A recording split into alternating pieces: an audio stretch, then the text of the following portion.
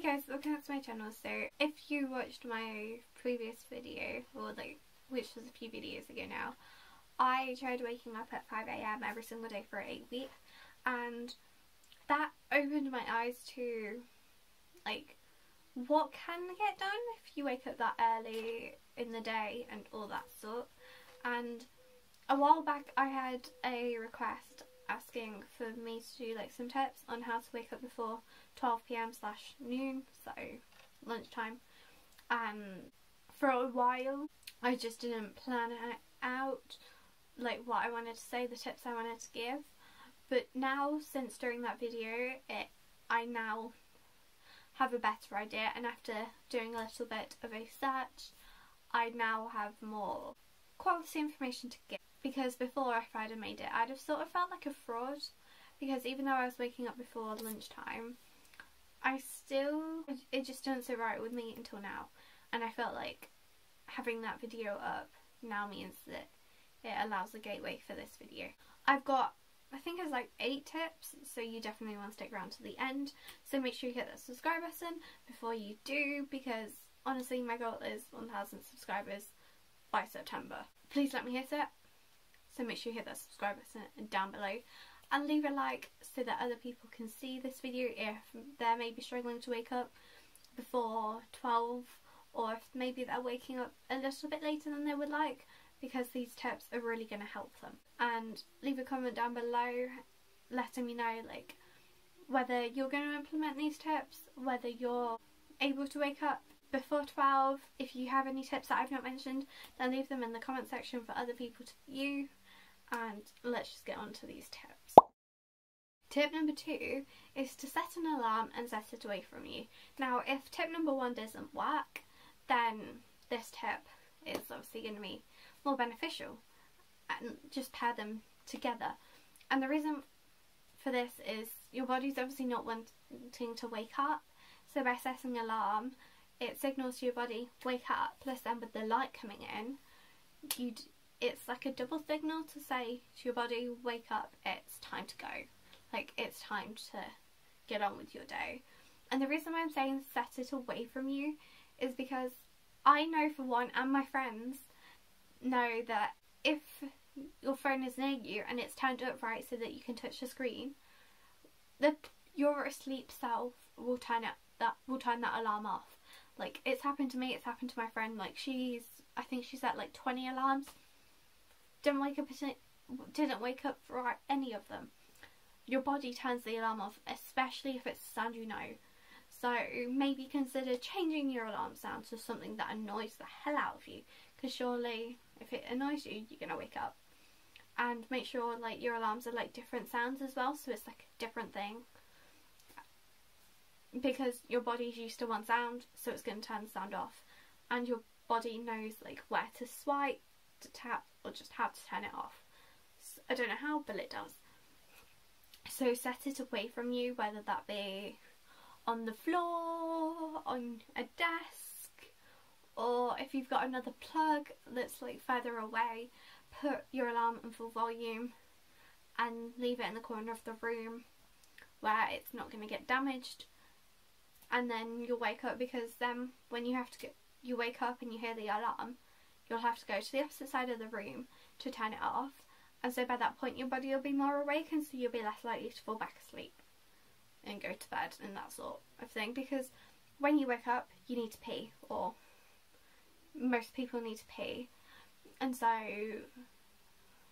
your body will woken up to say, yeah, you need to pee, so you'll go to the toilet and then you'll be awake, and so you won't go back to sleep. Get my logic? Good. Tip number 2 is to set an alarm and set it away from you. Now, if tip number 1 doesn't work, then this tip is obviously going to be more beneficial, and just pair them together. And the reason for this is your body's obviously not wanting to wake up, so by setting an alarm, it signals to your body, wake up, plus then with the light coming in, it's like a double signal to say to your body, wake up, it's time to go. It's time to get on with your day. And the reason why I'm saying set it away from you is because I know, for one, and my friends know, that if your phone is near you and it's turned up right so that you can touch the screen, your asleep self will turn that alarm off. Like, it's happened to me, it's happened to my friend. Like, I think she's at like 20 alarms. Didn't wake up for any of them. Your body turns the alarm off, especially if it's a sound you know. So maybe consider changing your alarm sound to something that annoys the hell out of you, because surely if it annoys you, you're gonna wake up. And make sure like your alarms are like different sounds as well, so it's like a different thing, because your body's used to one sound, so it's going to turn the sound off, and your body knows like where to swipe, to tap, or just how to turn it off. So, I don't know how, but it does. So set it away from you, whether that be on the floor, on a desk, or if you've got another plug that's like further away, put your alarm on full volume and leave it in the corner of the room where it's not going to get damaged. And then you'll wake up, because then when you wake up and you hear the alarm, you'll have to go to the opposite side of the room to turn it off, and so by that point your body will be more awake, and so you'll be less likely to fall back asleep and go to bed and that sort of thing. Because when you wake up, you need to pee, or most people need to pee, and so your body will woken up to say, yeah, you need to pee, so you'll go to the toilet and then you'll be like awake, and so you won't go back to sleep. Get my logic? Good. Now, bonus tip related to the previous tip is, if on your phone you have the option to have reminders set going after like the alarm or a podcast starting, then do it, because it requires more time and effort to turn that podcast off. Like, reminders, they'll go, but if you set a podcast up to start playing, you're gonna have to, it requires more effort to turn it off, and so that noise is gonna wake your mind up. Now, I have it like that on my phone, and even though I turn the podcast off straight away so I don't actually listen to the podcast, it's a better way to wake me up, and it wakes me up easier. Granted, sometimes I do end up falling back asleep, but it does have a higher success rate for me than if I was just to have an alarm. And also, because it requires more effort to turn it off, you're going to sit up to turn it off, and so you're less likely to go to sleep. Whereas if you're lying down and you turn your phone off, you can just quickly nod back off. Whereas if you sat up, it wakes you up, and so you're less likely to feel groggy during the day because you wake up during that time.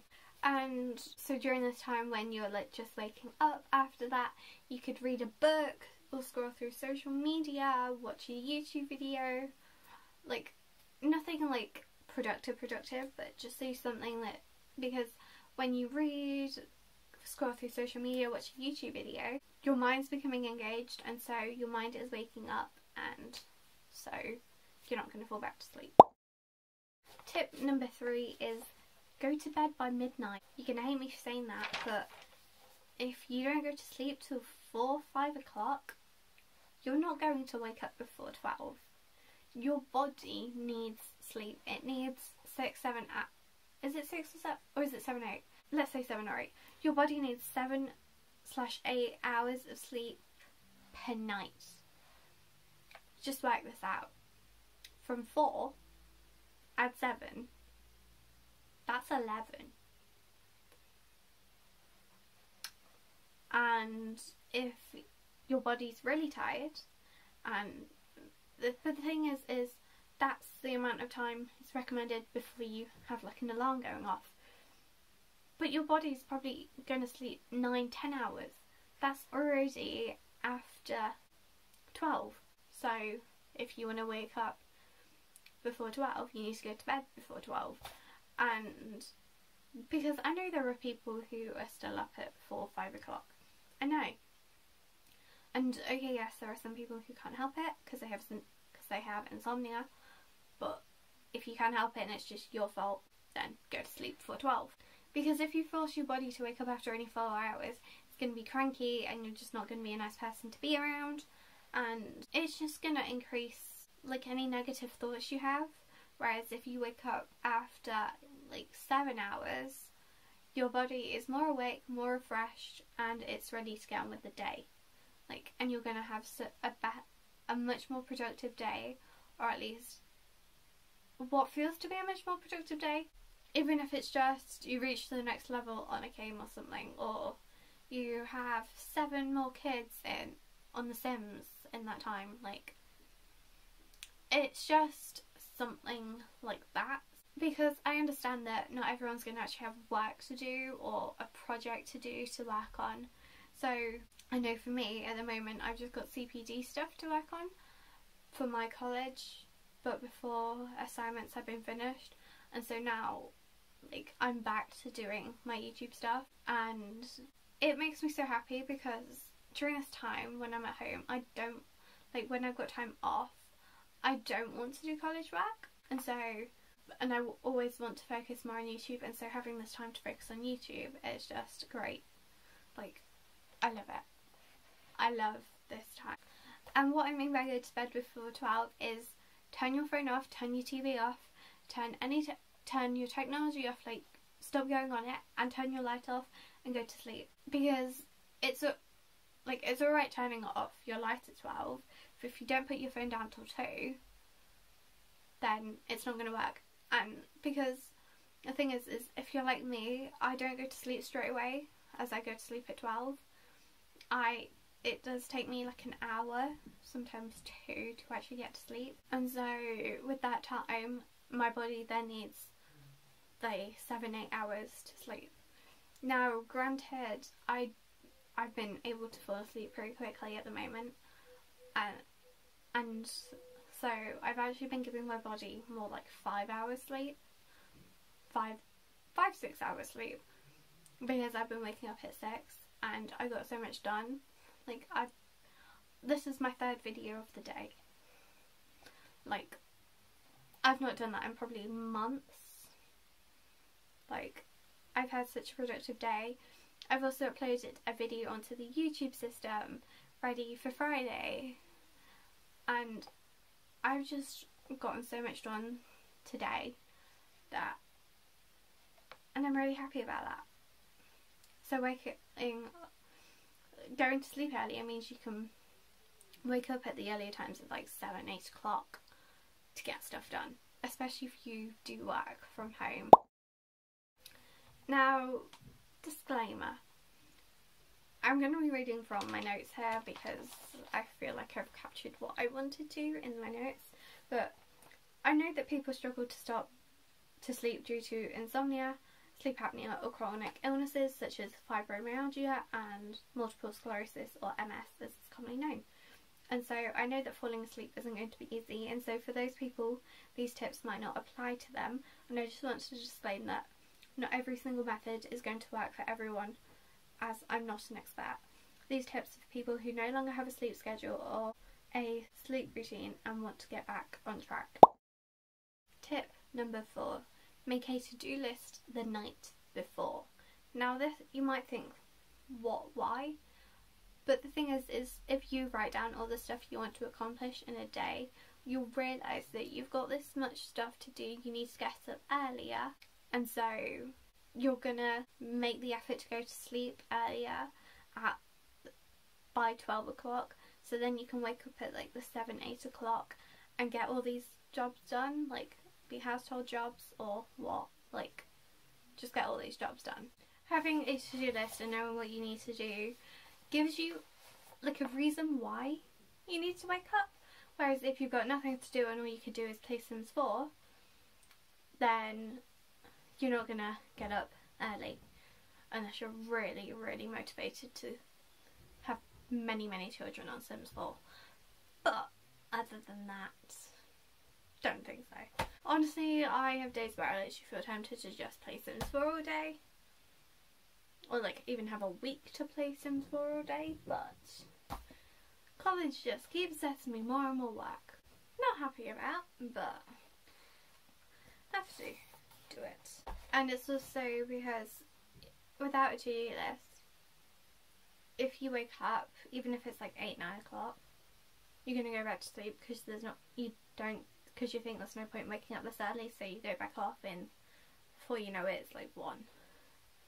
So that's why it's important to make a to-do list, so you know what you need to get done, even if it's just something simple as empty the dishwasher, clean the kitchen, which I kind of forgot to do today because I was just so excited about a delivery I got that it threw me off a bit. Like, after the morning I sort of forgot. Like, my reason why today for waking up was I was expecting a delivery, and my mum was going to wake me up anyway, but not as early as I woke up.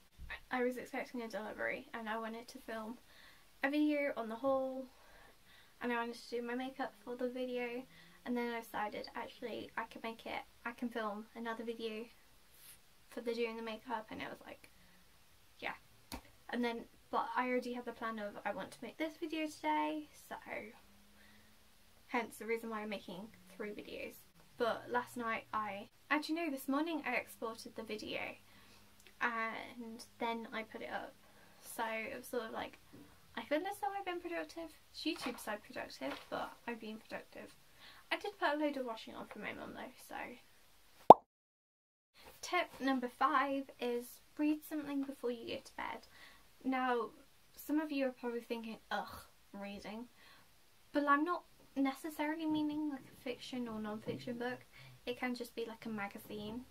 Like, if you've got a magazine, read it. Preferably non-technology, but if you've got ebooks, then ebooks are alright. But just reading something can help relax your brain, calm you down, and it can set your mind into that sleep mode. And because when you're calm and chill, you're more likely to fall asleep, because I know that if I'm sat in bed, I then, like, after a while I can feel sleepy. So making sure, so if you're sat in bed like doing nothing, or I don't know, maybe just collecting your thoughts for the day and just thinking, or even if it's just like writing out what you've done today, like what you've been grateful for that day, or like I said, reading, like fiction, whether it be fiction, non-fiction, like it could be a crime novel, or it could be a book about dinosaurs or flowers or something. Just reading something can help relax your brain, and it can help you fall asleep easier, which means that you're going to either sleep for longer if you're maybe struggling to sleep for a long amount of time, or you're going to get a better quality of sleep. And it means you're going to fall asleep easier, because if you struggle to go to sleep, this is going to help you, because fall asleep sooner, meaning you'll be able to wake up earlier than what you usually did. So that, let's say you didn't read and you went to bed at 12, but you can get to sleep till like 3, and then you'd sleep till 12, whereas if you read a book from like 11 till 12, or even half 11 till 12, and relax your brain, you can maybe fall asleep by 1:30, meaning you could either have an extra hour and a half sleep, or wake up an hour and a half earlier. So you're gonna have a better quality of a day, and you're actually not gonna miss as much of the day compared to before. Tip number 6 is turn on the yellow light on your phone, tablet, iPad. If your laptop has that option, then do it on your laptop as well. And this is because the yellow light helps you go to sleep, because it mimics the sun. When you're outside and you're doing stuff, even if it's just a walk, the sunlight can, like, the sun affects your circadian rhythm, which is another way of saying your internal body clock. And so when you go out for a walk, or you spend time out in the sunlight tires you out, and so having the yellow light can help signal to your brain it's almost time to go to sleep, and it will start like shutting down. Well, not shutting down, but you get what I mean. And it will just help you fall asleep easier. Whereas if you maintain the blue light, your body's gonna stay awake, and for longer, like, you're going to have a harder time falling asleep, meaning you're going to sleep till later in the day, meaning you're not going to wake up before 12.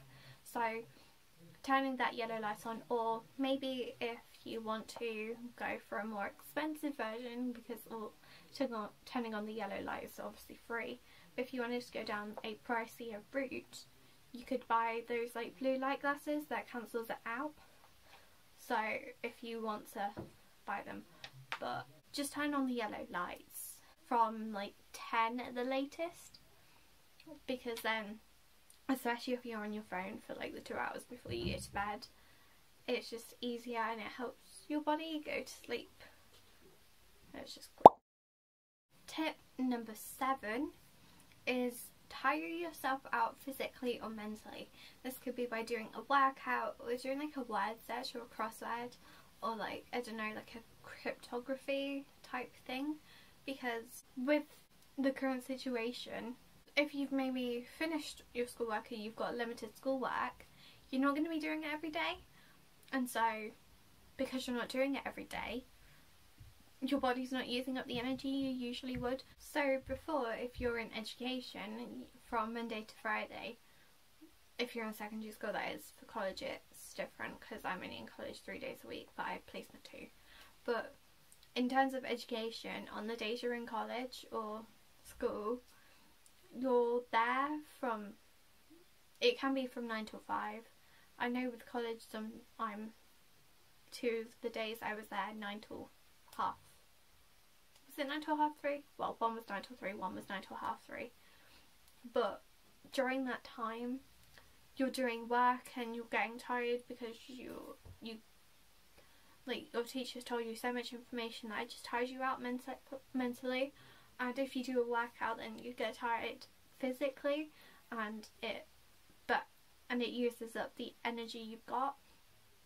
Whereas if you don't do anything during the day, then when it comes to you wanting to go to sleep, you're still going to have all this excess energy, and so whilst your body's using up that energy, you're going to stay awake, and during that time you're probably going to go on your phone, meaning that when you do get tired, it's going to take longer to go to sleep because of the blue light,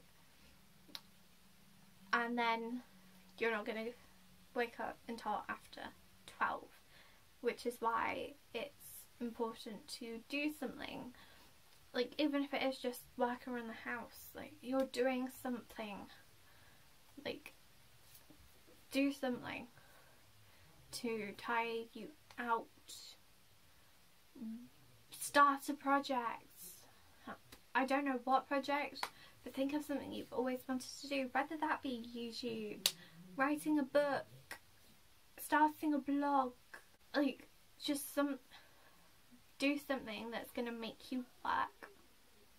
Like, you don't have to work 24/7. You don't have to work 5 hours solid. It can just be like an hour or two every, like, jostled about the day, just doing something, and it's work, and it's going to use up some energy, and it's just going to tire you out, which is why it's good to do something and just get through it. So for example, I might edit a video tonight, and that's going to tire me out because it's also going to frustrate me. It tires me out, it makes me think, and it's that thinking that makes you tired. It works your brain, and so when your brain gets tired, you want to fall asleep. So, but then again, I also fancy Sims 4 tonight because I haven't gone on Sims 4 in a few days, so it's like, let's continue on with making 100 babies. Tip number 8 is to stop drinking caffeine fizzy drinks late, and also like stop eating really late as well. And with sugary caffeine drinks, you're giving your body that excess energy that your body doesn't need, and so whilst your body's busy burning off that energy, you're going to be awake because it's going to give you this boost of energy. Whereas when you want to go to sleep, that's when you're supposed to have less energy, but if you give it fizzy drinks later on, it's going to keep you awake.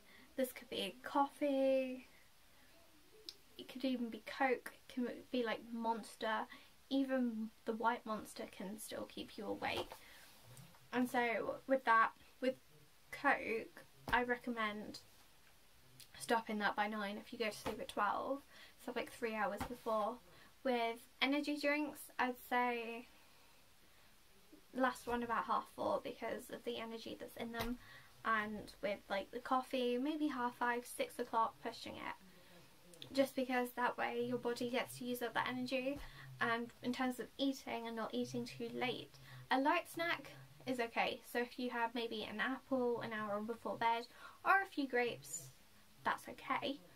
But no heavy meals, like no fatty foods, no like steaks or something that's going to fill up your tummy, because then when you go to bed it's going to sit heavy and it's going to feel heavy in your stomach, and it's not going to digest as quickly. Whereas if you're awake when you eat this large meal, your body's going to digest it and it's going to be so much easier. So if at night you're feeling a bit peckish, have a piece of fruit. If you still want to eat, drink some water. If you still want to eat, do something, because that's just, most of the time the reason why you want to eat is because you're bored. So if you do something, like could be Sims 4, could be reading a book, watching YouTube, you'll find you won't eat, like you won't have that temptation because your mind is just bored. You need to give it attention, like it needs to be stimulated. So it could be, like I said, YouTube, or it could be a crossword, cross stitch, Sims, like just doing something to take your mind off of that, and you'll find that you're not actually hungry. Like if your tummy is rumbling, then okay, yeah, maybe you are hungry and you should get something. But also if your tummy is rumbling, drink some water first if you haven't had a drink of water in a while, because sometimes when your body's telling you you're hungry, it's actually thirsty, so you need to give it the liquids it needs. So I'm drinking maybe about 1.2 litres at least a day. I know you're supposed to drink 2 litres, but don't go into that. But I'm making sure my body's got enough water throughout the day. And even though I'm picking out mushrooms in dinners because I don't like mushrooms, let me know in the comment section if you agree. Like, do you like mushrooms? Let me know. And so, but also I find like I'm satisfied earlier and I don't need to eat as much. And okay, yes, if it's a dinner I really like, I will let myself get like to the stuffed point where I don't want to move. But typically I go to the point where I'm satisfied, or if I get like bored of the taste. So like sometimes if I've eaten enough of a dinner, after a while I'll just get bored and think I don't want to eat any more of this, and so I won't. But don't eat too late or drink caffeine too late. Water's alright, and like squash, like the no added sugar squash is right, but nothing fizzy. Like if let's say you love like Vimto, maybe go out and buy some Vimto squash, because that way, and obviously the like no added sugar version, and drink that, because that way you'll still get the Vimto taste, but you won't get the caffeine necessarily from Vimto, and also you're still getting your water intake, so it's like a double bonus, like a win-win. You increase your water intake and you also stop caffeine drinks earlier. I hope you guys enjoyed this video. If you did, don't forget to smash a massive thumbs up, hit that subscribe button down below, because I'm aiming for 1,000 subscribers. 1 with 3 zeros.